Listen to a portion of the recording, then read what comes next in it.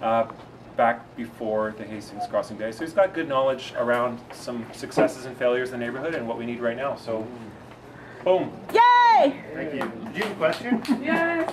Okay, so I would like to donate this back.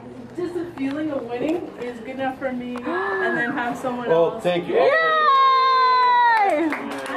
Cool. I thought you were going to ask for change so we can split it up into loonies.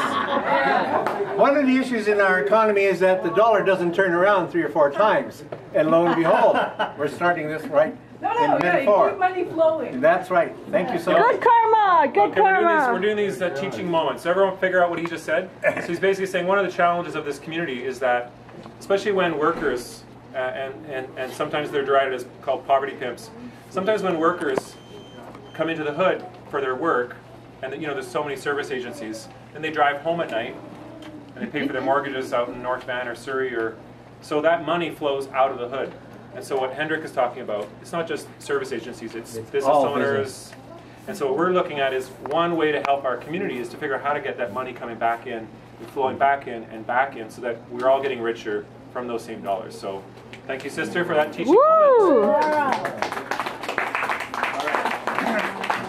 Very quickly condense some of how Hastings Crossing Business Improvement Association is trying to do just that.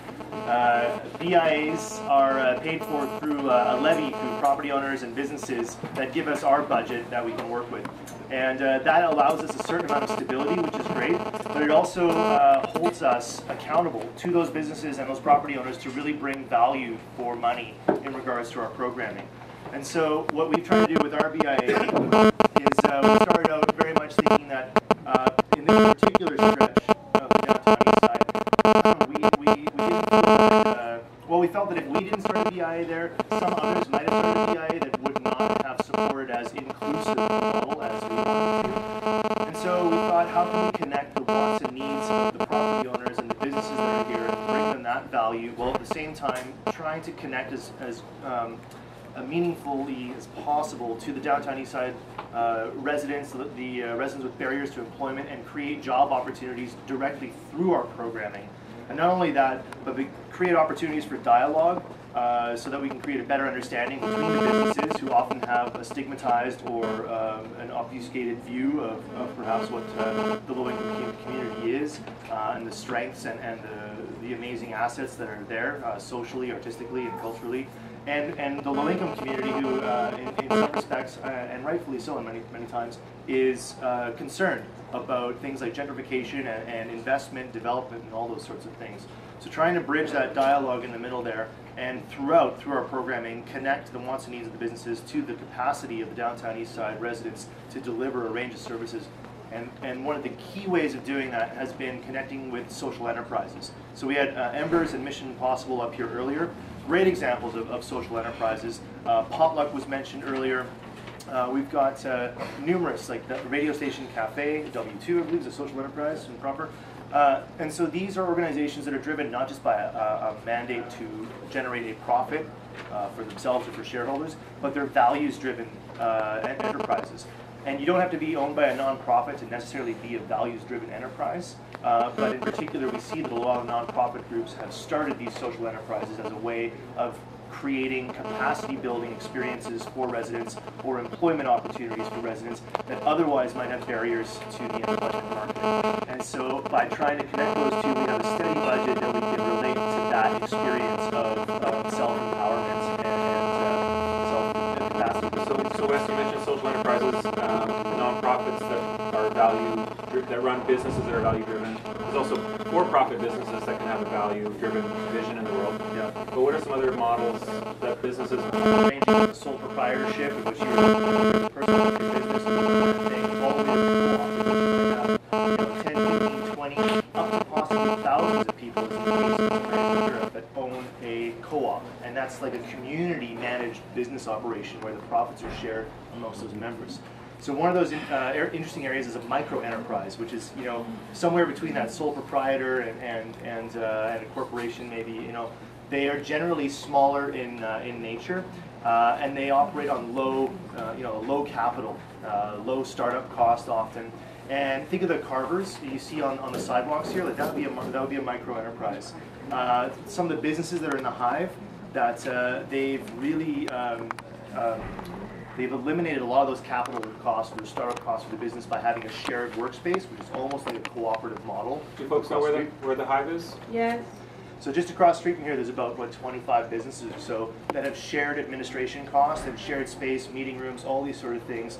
And those businesses that are in there, for all intents and purposes, are I think, mostly micro enterprises.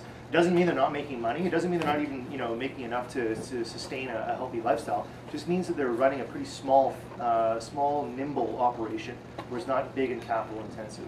And I think, do folks know what? Maybe just explain the term capital. Okay, so they don't need a lot of, W2 is fairly capital intensive.